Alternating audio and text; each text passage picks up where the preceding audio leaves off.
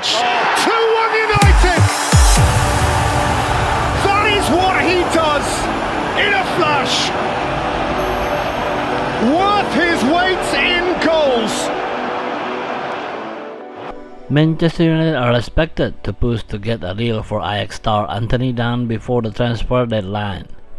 The Times report he is the top target after the Casemiro deal was struck. The key to his move is Antony's desire to push a move over the line. Fabrizio Romano told his YouTube channel that Antony has told Ajax once that he wants to leave to join Manchester United. The winger did not train at the end of the last week and sat out the club's Eredivisie match on Sunday. Romano explained Antony told Ajax he wants to go to Manchester United. He's insisting. He's obsessive with Premier League football and his case Manchester United. Romano added that Ajax are awaiting a new proposal from Manchester United after rejecting an offer last week.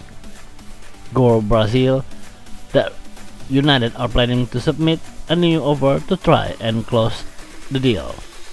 Romano also said the move can hinge on Ajax's pursuit of Hakim Ziyech. However, Dutch outlet AD claimed Tottenham are also hovering for the winger. A report from Fabrizio Romano last night claimed Antony had also agreed a personal terms with United. As speculation over his departures from Ajax hots up.